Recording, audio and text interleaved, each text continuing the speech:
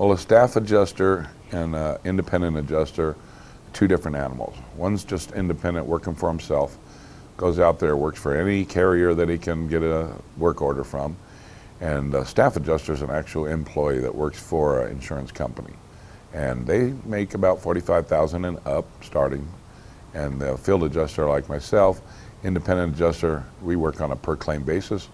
That's why the income potential is so high, because you could go out to 2 or 3 storms in a year and make six-figure income with a 30-day deployment each event.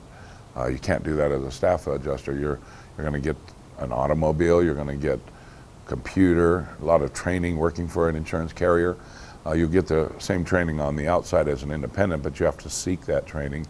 They're not going to set up classes especially for you and teach you the different ins and outs of adjusting. As an independent, you're going to go around the internet and find companies that offer specialized training, and you're going to get in there and learn that stuff, and then you'll be able to get out on these cat storms and make the kind of money that, you know, an independent adjuster makes.